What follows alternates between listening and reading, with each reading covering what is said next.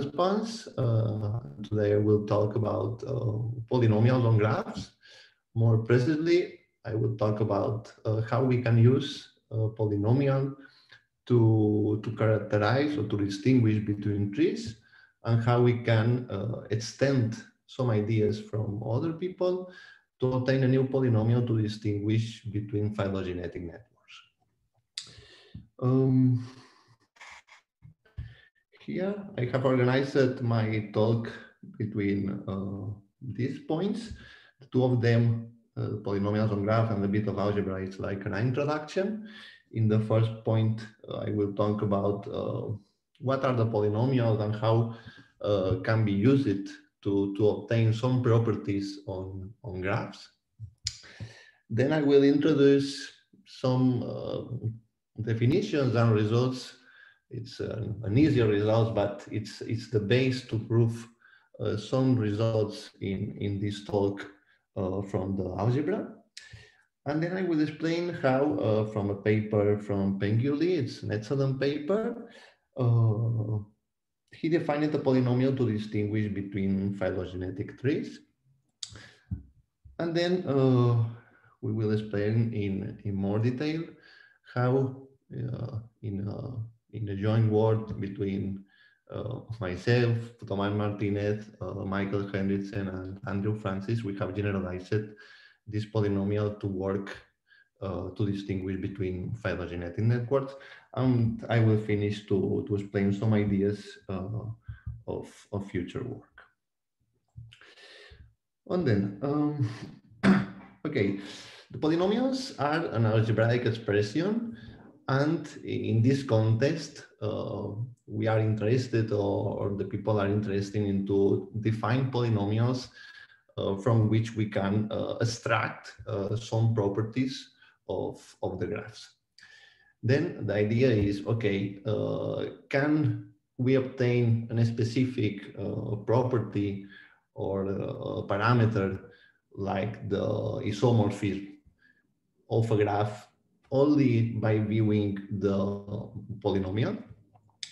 And the graph polynomial is considered interesting if this obtention of the properties are relatively easy. I will explain just two examples of popular polynomials.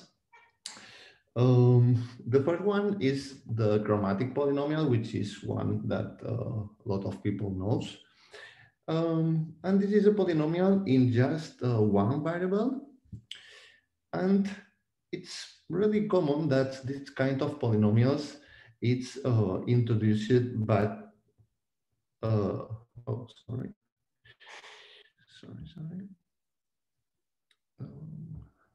Introduce it using a recursive definition. And in that case, this polynomial was introduced to count the number of ways to color a graph using a fixed number of colors. When I am talking about color graph, I'm referring that if I have two nodes and I have an edge between them, then I must color one vertex using a color, and I must color the other vertex using another color, a different color, okay? And then we can use this polynomial to count this number of ways to color a graph J using a specific number of colors. Using this polynomial, for example, we can deduce what is the chromatic number of a graph, which is the minimum number that we can paint all the graph. Okay, we can color all the graph.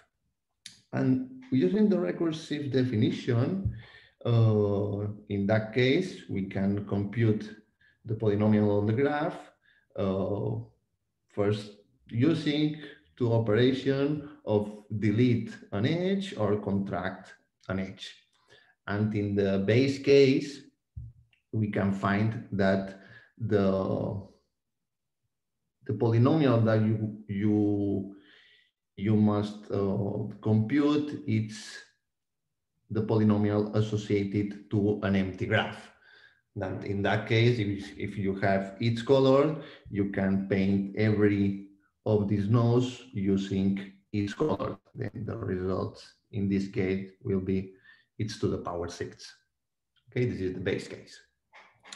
For example, I have here a complete bipartite graph with 6 vertices, 2 and 4, and the associated polynomial is this polynomial here. Okay, in that case, if we evaluate this polynomial for each equal 1, we obtain that is 0.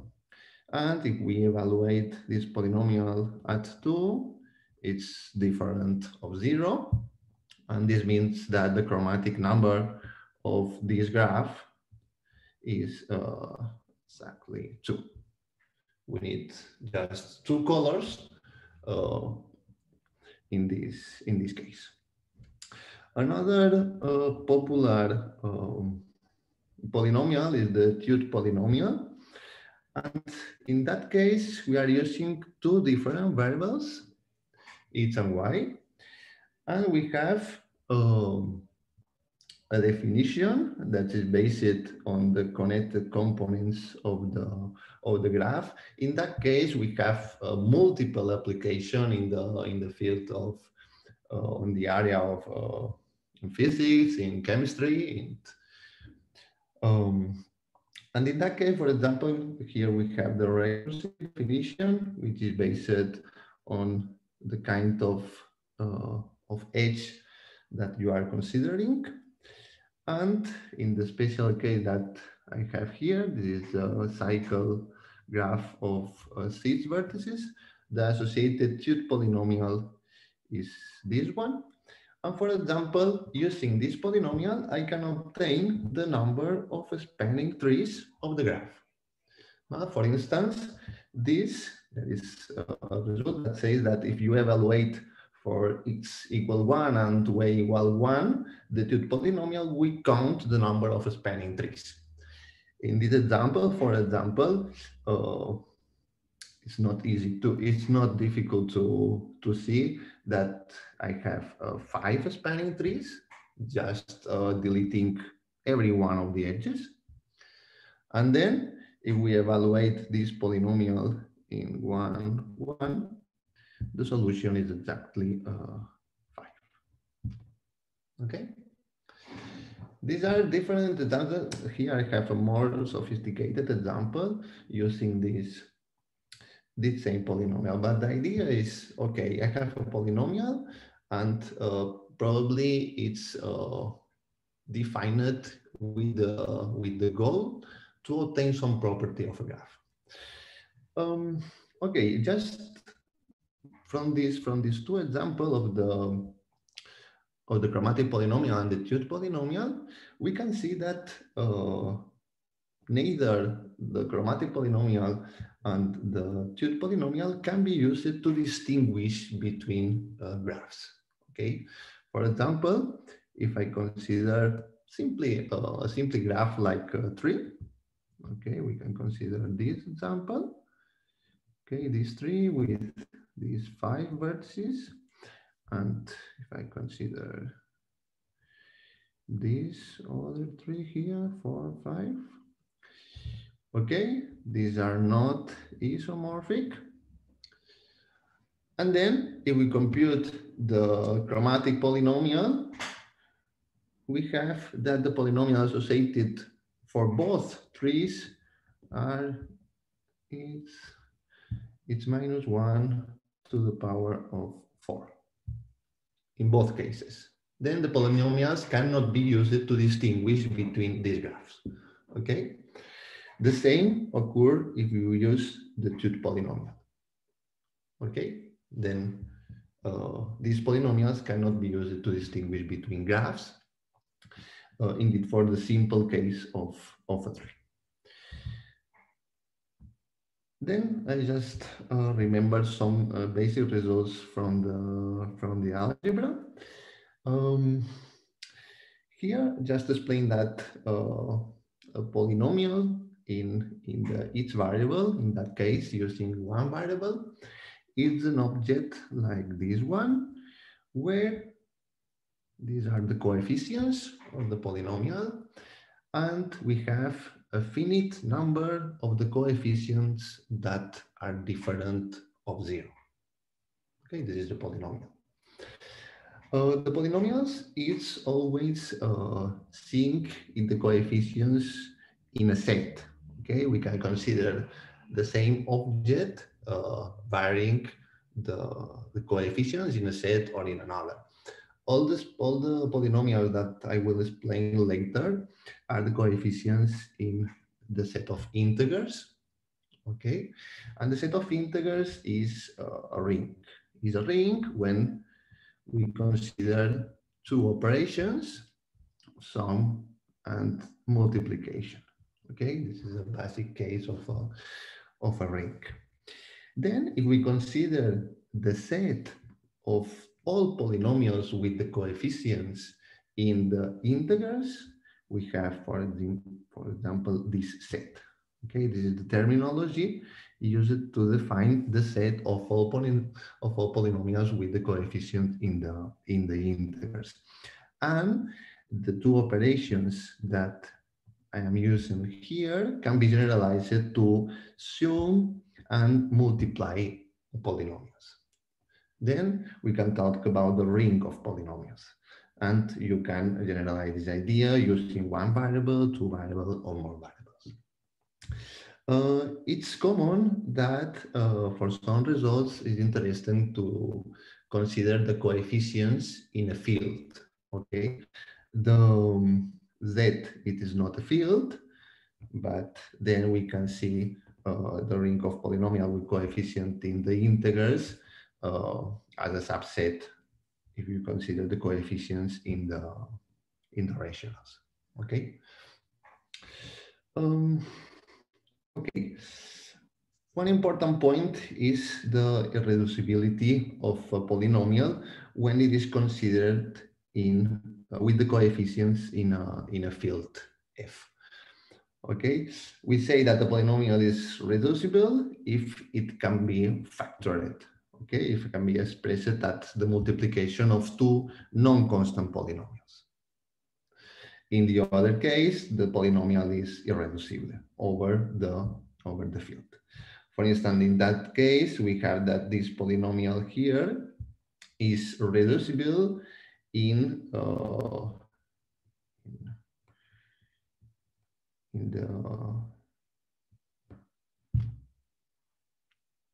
the ring of considering the coefficients in the reals, and also, for example, here. And then if we consider this other example here, this is another polynomial that is reducible in over the field of reals, but it is not reducible, is irreducible in here, because the coefficients that I am using here are not in the rationals. Okay, and it's very common that if you try to determine if a polynomial is irreducible, to use this criterion here. This is the Einstein criterion. If we have an integral domain that is a commutative ring without zero divisors, and we consider the prime ideal in this domain and the polynomial with the coefficients in D, then if it satisfies these three conditions, then the polynomial is irreducible in this ring. Okay, in that case, we must prove that the leader coefficient of the polynomial is not in the ideal. The rest of the coefficients are in the ideal, and the first coefficient of the polynomial it's not in the ideal that is obtained by multiplication, the result of the ideal of the multiplication, the I by I. Another result, it's another definition. It's the UFD. It's an unique factorization domain. Probably the most easy example of a unique factorization domain is the set or the ring of, of integers. Probably everyone knows the fundamental theorem of arithmetic that says that every integer can be factored using a finite number of prime numbers. Okay, this is the similar idea. Okay, we have a unique factorization domain. If every non-invertible element can be factored into a finite product of irreducible elements, then this means that if we have an element in the domain, then this term can be always factored using elements that are irreducible, and this factorization is unique. Okay, if we consider two decompositions of the same element, that must be this condition, probably using an invertible element. Then in that case, given that the set of the ring of integers, it's a unique factorization domain, it can be extended to prove that the ring of polynomials with coefficients in the integers, it's also a unique factorization domain. Then it is possible to express, to factor every polynomial in one variable with coefficient in the integers with a unique expression of a product of irreducible polynomials. Then the same occurs if we consider a polynomial with two variables, and it's really common to see this object, that is the set of polynomials, the ring of polynomials with two variables, as the ring of polynomials in the y variables and the coefficients in the ring of this object here. This is the idea to prove, for example, that this object by induction is a unique factorization domain. These are the ingredients for the next result coming from the algebra. Okay, now I am going to explain how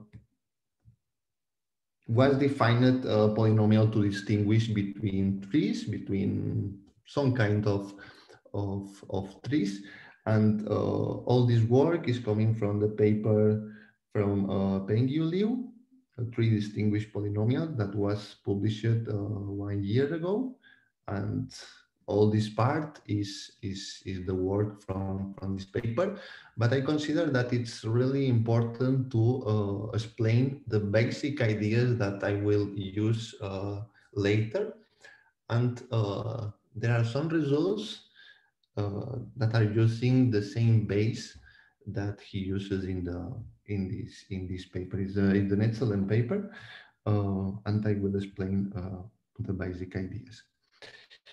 Okay. In that paper was introduced the polynomial for rooted and unrooted trees, and it's not exclusive of the binary setting, but I prefer to just focus on the binary case, which is more easy, binary setting, and in the rooted case. Okay, I will explain this case. because the technicalities are easy to explain. And here we have two versions of the polynomials. The first one is when we consider the tree, okay, the phylogenetic tree, without labels, like a shape, okay?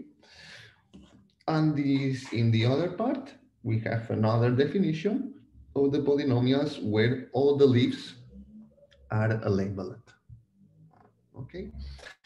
The idea is exactly the same. And like the other examples, the definition of the polynomials is recursive, okay? And in the base case, we can compute the polynomial associated to this tree with a single node with an x. Just to remember, it's the definition, the object, the polynomial ring that we are using here, it's a polynomial with the coefficients in the integers and with two variables in the first case, okay? And in the second case, we are using n variables if it's are exactly the labels of the leaves and an extra variable y. Okay, in that case, we consider objects in this ring, and in the labeled version, we consider polynomials in this ring. The idea is exactly the same. For the single case, we are applying the definition of this tree is exactly x. Polynomial of this tree is x, and if we have a tree with two pendant trees, T1 and T2, for the children of the root, then the polynomial associated to the tree is y plus the product between the polynomial associated to this tree here and the other tree here. Okay, this is the basic idea in this definition. I love this this definition because it's really simple. Okay, the idea is okay using just and the important thing here for me is the idea to use this point. This is the key of the polynomial that can be used uh, to distinguish between trees. Okay. For the labeled version, just if we have a leaf, a tree with a single node that is labeled by some element here, then the polynomial associated to this tree is exactly the same, the label. Okay? And the definition is exactly the same. Okay, just an example. Okay, for example, if we have, I will start with example without without labels. For example, for this tree here, we can compute the polynomial associated to t by computing the polynomial here and the polynomial associated here. In the left and right side, we have the same in that case, and we have this object in each side.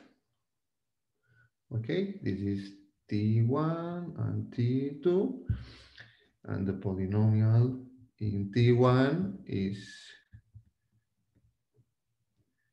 this object. Okay, and then the polynomial is the same in T2, and we can conclude that the polynomial in T is y plus the product of the polynomials between T1 and T2. Okay, it's this object here. Okay, if we compute the elements here, we have like e to the power 2, 2e plus it's 4. Then the polynomial associated to the tree is this object here. Okay. Now, in the paper from Liu, it's he don't use this alternative definition, but we consider a similar idea when we define a polynomial on networks. And I think that it is interesting to see a polynomial like a function. Okay, because the polynomial,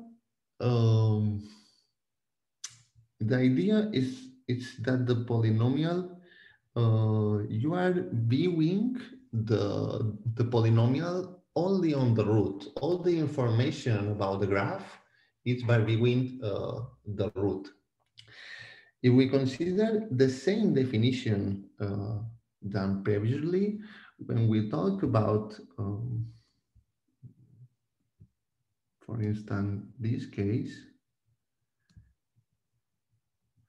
we can consider the function p from this set of nodes, u1, u2, u3, etc.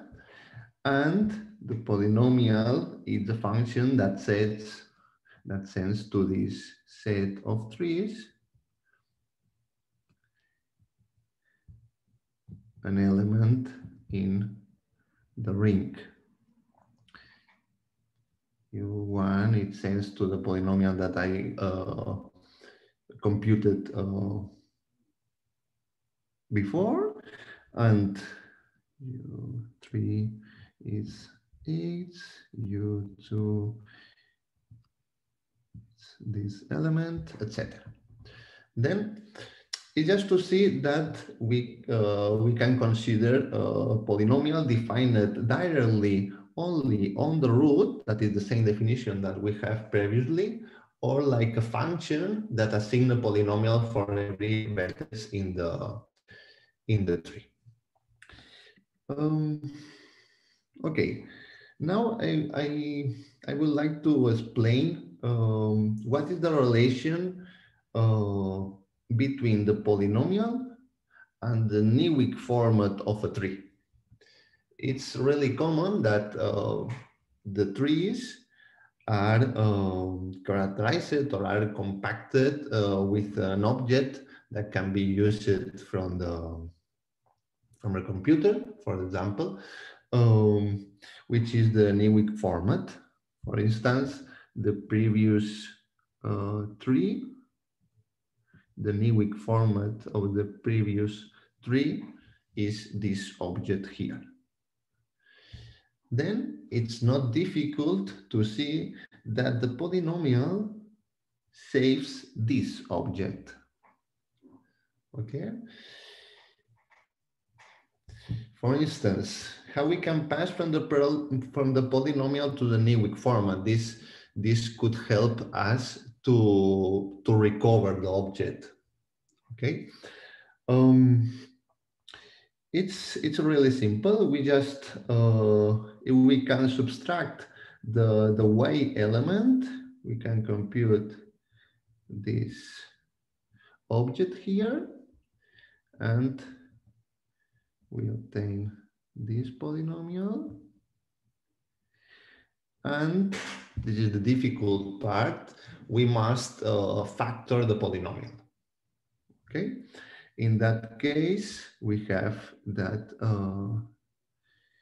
this can be factored with these two objects. Okay, every time that we can produce this operation of subtract y and factor the polynomial, we can obtain this object here. Okay, we can use this expression. Okay, and then repeat the same operation. We can work with this object and with this object and repeat the operation. If we repeat the operation, we have this object here. We can subtract e, we obtain x to the power 2. And then we can replace this object by this object here. Okay. And then we have finished. This is exactly because if I'm considering this object here, I cannot subtract y from this polynomial. And this is exactly the Newick format of the tree.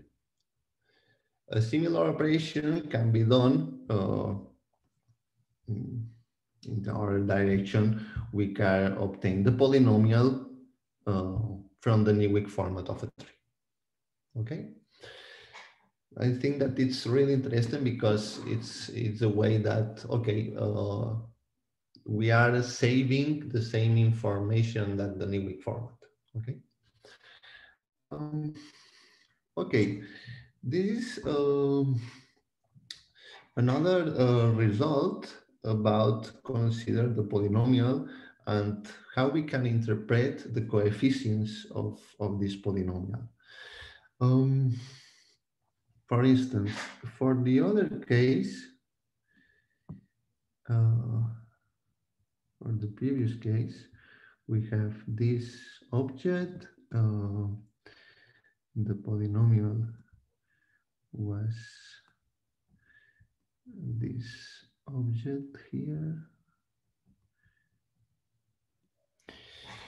Okay, and it can be seen that these coefficients here, we have a 1 here, we have another 1 here, we have a 2 here, and we have another 1 here, can be obtained from an object obtained from the tree. Okay, we consider some kind of subtree that Pengyu calls the primary subtree of the tree. That is a rooted tree that shares the same root with the tree, and any leaf of the tree is either a leaf of the primary subtree or the descendant of a leaf of this primary subtree. Okay, just to explain an example of this case. For instance, we consider we can use another color here. For instance, this object here in blue is a primary subtree because all the leaves from T, these are these 4 leaves here, are or leaves shared with the primary subtree or descendants, in this case, or of a leaf in the primary subtree. Then, in that case, we have exactly the following primary subtrees. Okay, we have the basic example, that is this one here. We can have the one that I write previously, this one. We have the analog, oh, sorry, in the other part. We have this one. Okay, we consider this part only, and we have only considering the root. Okay, then if we count, if we separate that, how many leaves of the primary subtree are leaves of the initial tree, and what is the number of other leaves of the primary subtree which are internal nodes of T, it can be proved that we can apply for every one of the primary subtrees a new monomial of this form. For instance, the monomial associated to this primary subtree are exactly this term here. It's 4, because all the leaves of the tree are leaves in S, in that case. Okay. Um, these two cases allows to obtain this coefficient here, because in that case, I have two leaves of the primary subtree that are leaves in T, then the alpha is exactly 2, and the power of 1 is exactly the other leaf that is an internal node of T. Okay, this is the case that allow to compute this coefficient here. We have one primary subtree with this property, and the last case, that is this one here. Okay,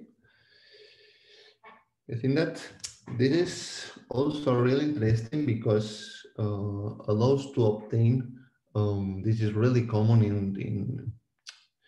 in some areas of phylogenetic, to obtain an object from a set of subtrees, set of networks that comes from the initial object. Okay. Oh, wow, it's so late.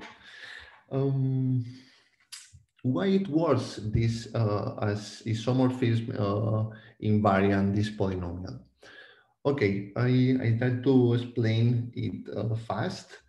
It's relatively easy that proof that the polynomial defined here is irreducible in this ring of polynomials. The idea is to use the Einstein criterion. We can consider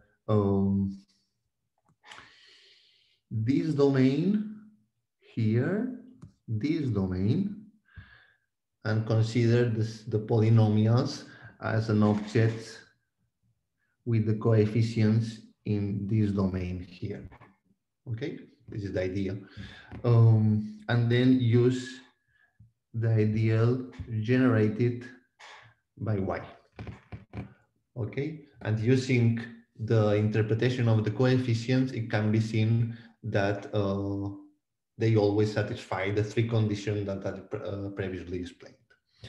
I have seen that this ring of polynomials is an example of unique factorization domain, and the function that sends to every tree the polynomial associated in the ring in two variables is one-to-one.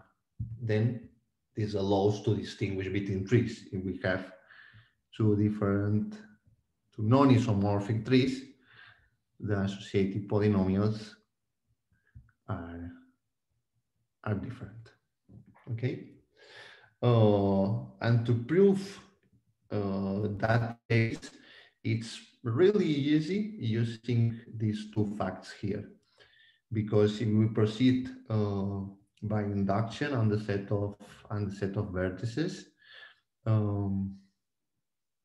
if we have that we produce in the other direction, if we have this situation here,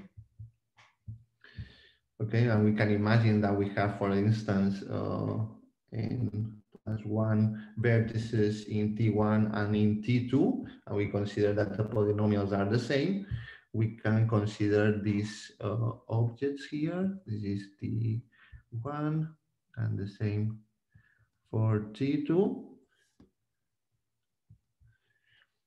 And we have, oh, sorry.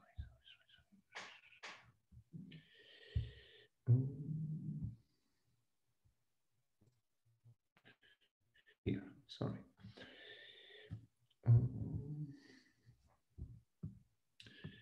Just to explain the idea, because I think that it's interesting. We have T1 and T2, and we can consider these other trees. Okay, for instance, T1, 1, T1, 2, T21, T22. And for the definition of the polynomial, we have that T11, T12 is equal to this object here. And then we have an equality of irreducible polynomials. Okay, because we are working in a unit factorization domain, and we can deduce that this polynomial is exactly equal to this polynomial or exactly equal to this polynomial. And both of them have less vertices than the original one. Then we can apply induction on that case, and we can deduce that T1 is isomorphic to, for example, to T21. And T1 for the other case, and then if the two pendant subtrees are isomorphic, T1 is isomorphic to the other. And this is the idea in the proof. Okay, I'm now moving to explain how we can generalize this idea to define a polynomial for distinguish between trees, to distinguish between some kind of phylogenetic networks. This is a recent paper that has been accepted to be published in PLOS ONE, and it's a joint work from myself, Tomás Martinez Coronado from my research group, Michael Hendrickson, and Andrew Francis. Okay, I found that I have found previous generalization of the try to generalize the previous polynomial to work on networks. This is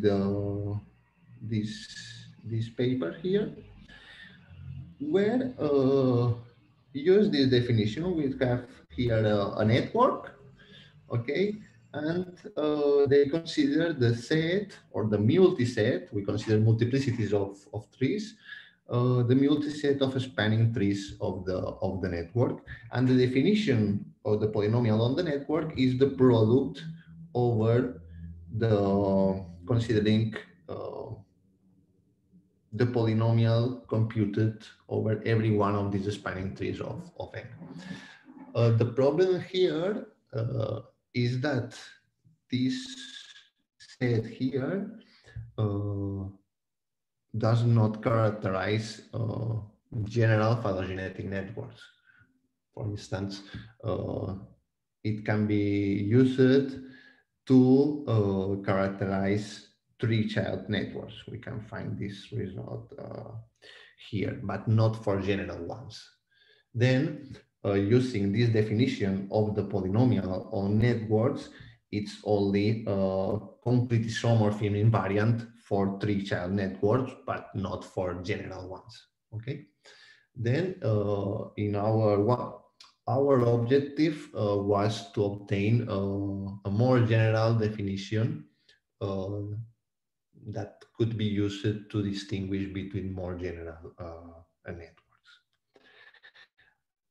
To obtain the result, we consider, I just remember what is here my definition of phylogenetic network, and we consider some variants of this object. We consider a phylogenetic network without parallel arcs. We have the leaves has out degree 0 and in degree 1. And I have a bijection to label every leaves. Okay. The root has out degree 2 in degree 0, of course, and out degree 2. Then, for instance, in this case, I'm not considering this situation. And we have two kinds of nodes, as is usual. We consider the tree nodes, where a tree have two channels, and the reticulation nodes, which have in degree 2 and out degree 1. Okay, this is the general definition, or one of the most used definition of phylogenetic networks. And now we consider a more general object that I call internally multi-labeled phylogenetic networks. I have put in red the differences from the other definition. Um, the idea is similar, but the main difference is, okay, we have only a suggestion to label the leaves. This allows, for example, to have multiple labels uh, in the leaves. We can have the same label in the leaves. Okay, this, for instance, this situation is accepted here. Okay, same label in the leaves. We can also allow elementary nodes, okay, also for the root, and then we have three kind of nodes. These are elementary nodes, out degree exactly 1 and in degree exactly 1, and also the two previous cases. Then we have these three objects, and the main difference is that we label all the reticulations and also all the elementary nodes. Okay, in such a way that with restriction to the reticulation nodes, this function here is one-to-one, and we consider different labels for the reticulation and for elementary nodes. Okay. Okay, these are IMLN object here. Then I will explain an example. There are some results that I am using this general definition of internally multi-labeled networks that we allow, for instance, elementary nodes and this situation. But for other results, I prefer to just focus on a new concept that I call internally labeled phylogenetic networks, which is a more easy idea that we only consider a phylogenetic network where every reticulation is labeled by a bijection. Okay, this is the object that we are using here. Remember that our goal was to define a polynomial that can be used to distinguish between general phylogenetic networks. And in that case, we think that probably we need to label the reticulations. For instance, here's an example. This is a phylogenetic network. We have, for instance, here reticulations. Okay, this is an example of an internally multi-labeled phylogenetic network. We have a label to the reticulations here, lambda 1, lambda 2, and lambda 3. Okay, this is also an example of internally labeled phylogenetic networks. Yes, this object does not have elementary nodes. Okay. And these three objects here are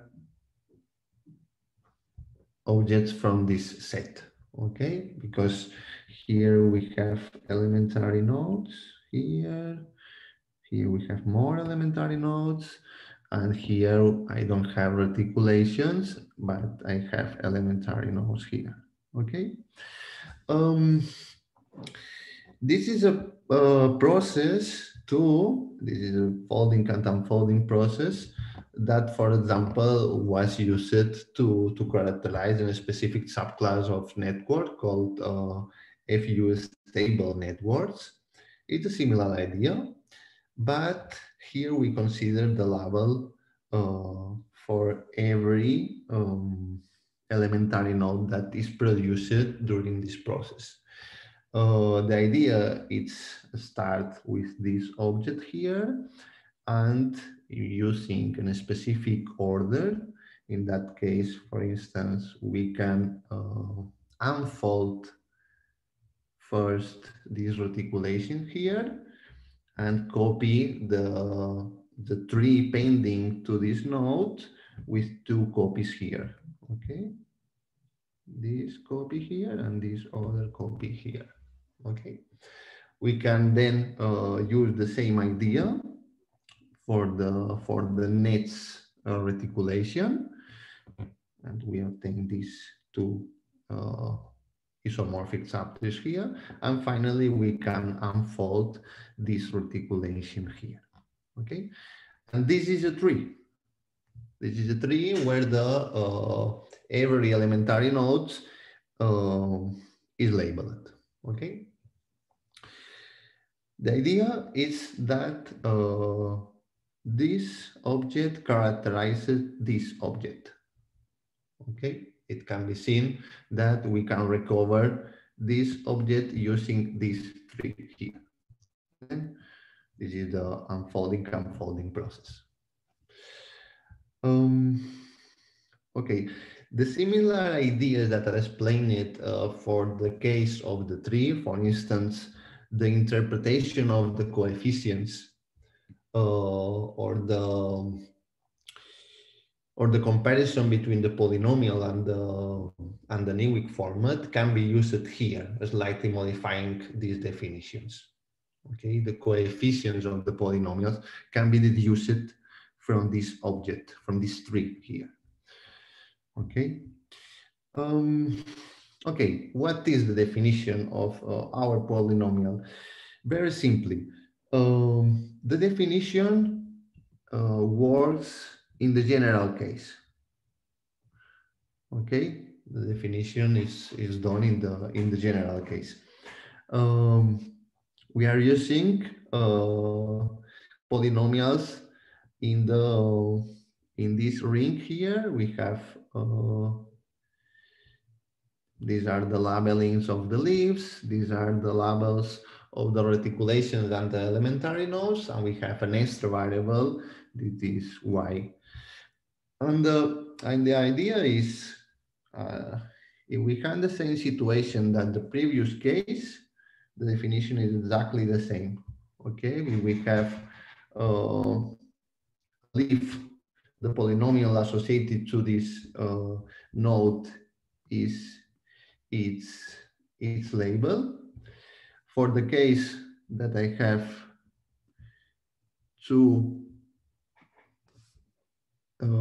a tree node with two children, then the definition is exactly the same as in the case of the tree. And this is the new part, because in that case we have or this situation or this situation, and this node and this node is always labeled by, for example, lambda e, and then the definition on this node in the reticulation on the or in the elementary node is this product here. Okay, this is the generalization of the polynomial coming from the trees, and the definition of the polynomial on the network is the polynomial on the root, as I explained it in the other case. This is, for example, the polynomial associated to the labeled network that I explained in the other case. Okay, we have exactly the same. We can have just an example, for example, to compute the polynomial associated to these three. We have here e plus the polynomial associated here and here, which is lambda 2 to its 2, and the product of the other part. These are lambda 3, its 3. Okay? And using the same idea and the other case, we can go now here, we can go here, and finally we can compute the polynomial on the root, and we obtain this object. Okay. Um, some results. Okay. In that case, we can prove that the irreducibility result it's true only for the three nodes. Okay, the proof is exactly the same that in the previous case, or similar than in the previous case that I explained for the case of trees, and for the case of, for instance, a reticulation. The polynomial associated to this object is an object like this one, B. Okay, if it is labeled with lambda e, and this is reducible. Okay, it's factored with two polynomials. Okay, and the other one is that if we consider the unfolding tree of the network,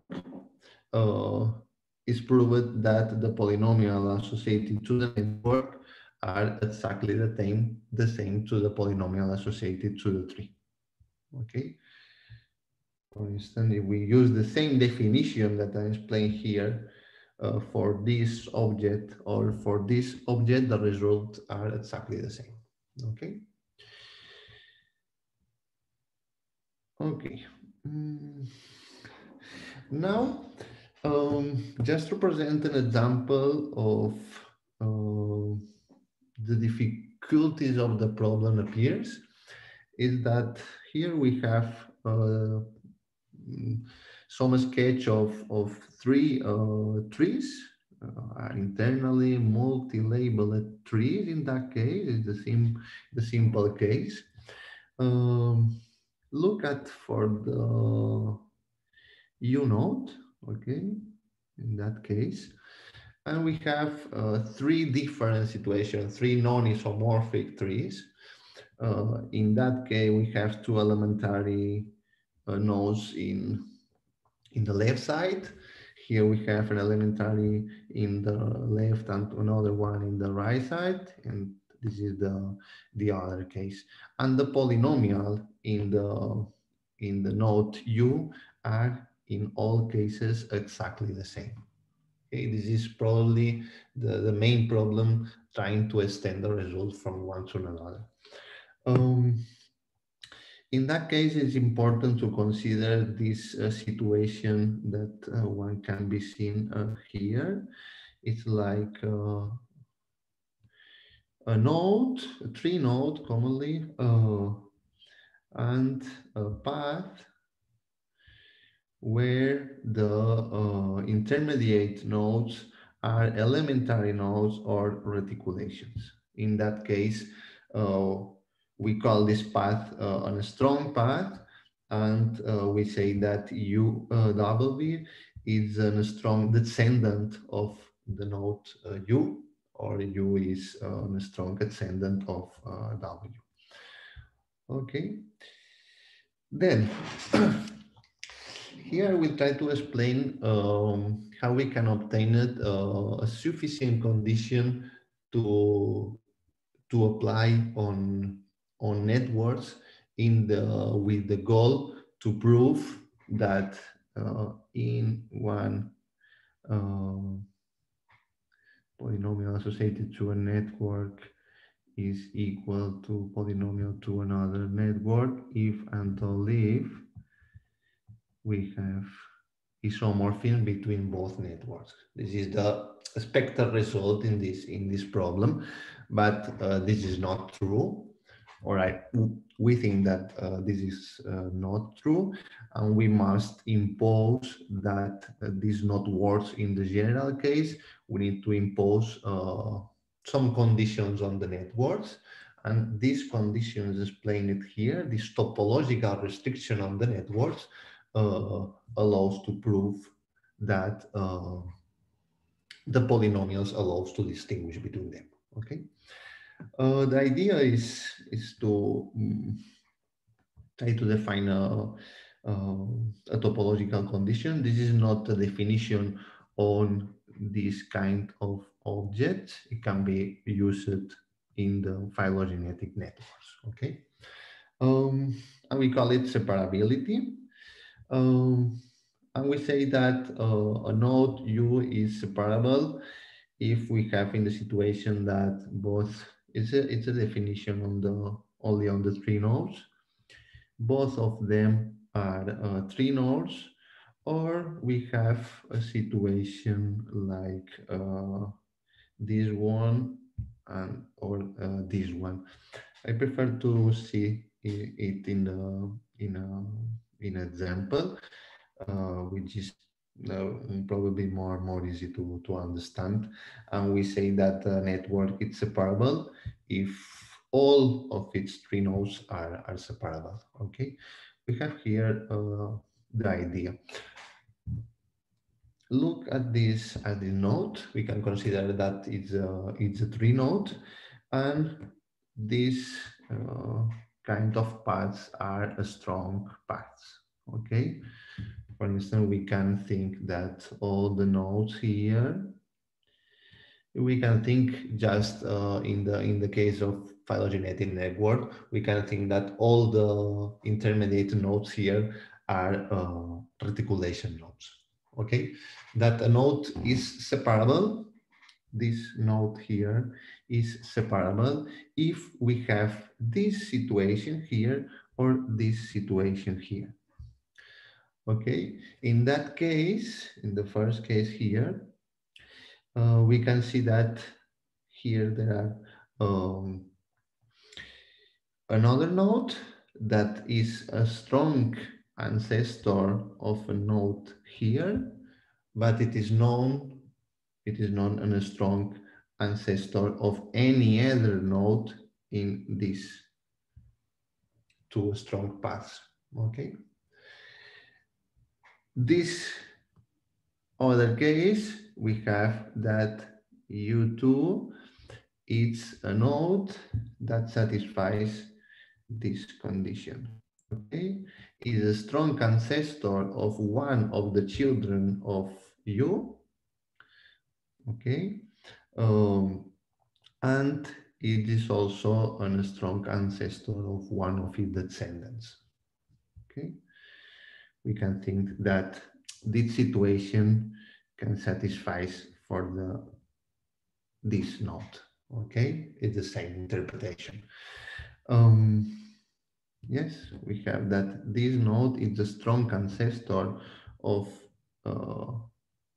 one in this path, and it's also a strong ancestor of one of these descendants here. Okay, the idea is that we can distinguish, we can compute the polynomial in a three node.